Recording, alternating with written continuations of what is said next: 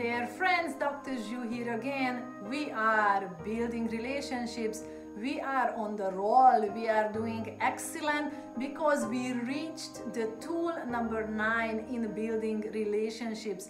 And this is a very important tool, which is ensuring the other person's good characters. So whatever the other person does or is good in him, you will have to voice it. You will have to find it.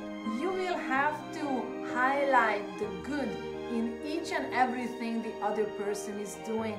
And that means is greatly bringing you forward to look for what are you grateful for.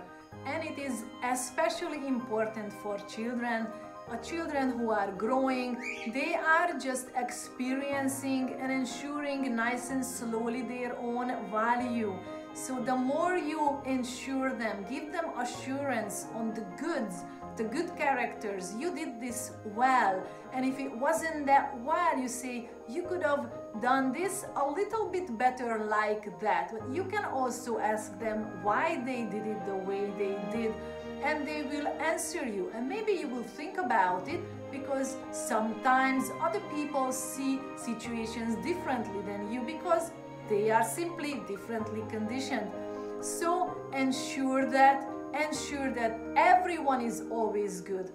Everyone is always good, and if they did something wrong, that means just the skill set what they have. So help them.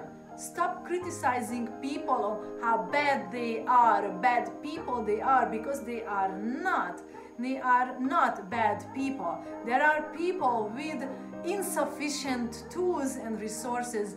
And if you are here to completely criticize them, that means you don't have the tools how to handle a person who don't have tools. So build your own tools first.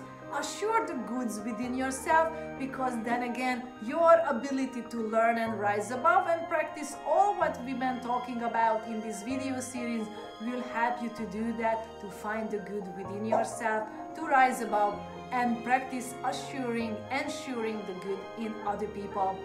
Thank you so much. Staying tuned, because number 10, the tool number 10 for building relationships, is coming up in the next video.